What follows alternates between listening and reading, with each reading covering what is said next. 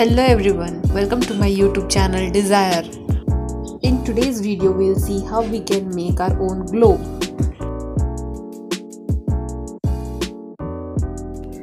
To make this DIY globe, first of all I have taken this template printout from internet and I have shared the link for the same in the description box.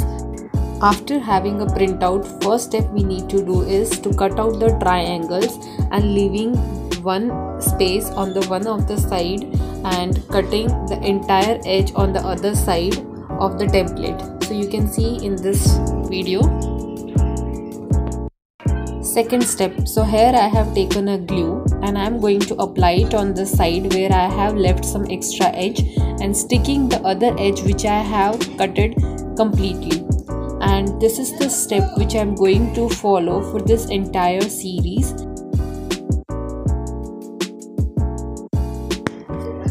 As we keep on sticking more of these surfaces, we'll start to get a curved surface of the globe. When I'm making this globe, I'm sticking the edges on the alternative side so I can get space to stick all the things properly. If we go and stick all the things from one side, so it will be difficult to go ahead with other strips. So as you can see, so first of the hemisphere I have completed and afterward I am doing the next.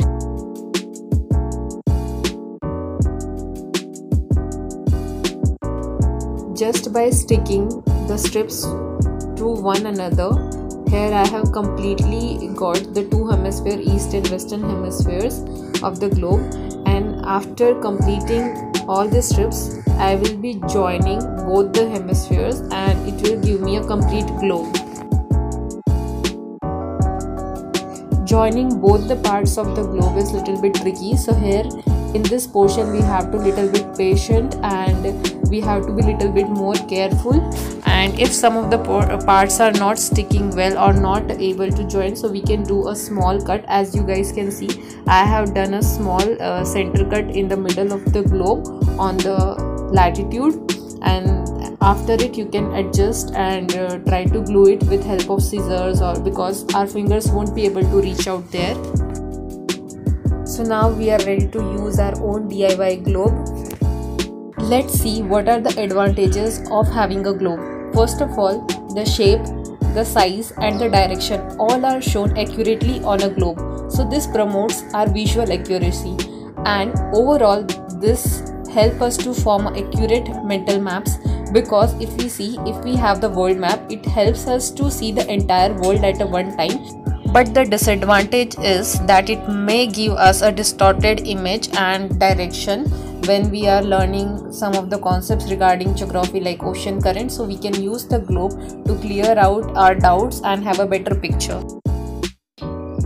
If you guys like this video, give a thumbs up, and if you have any doubt, mention in the comment section below. Subscribe to the channel and press the bell icon to stay updated. Thanks everyone.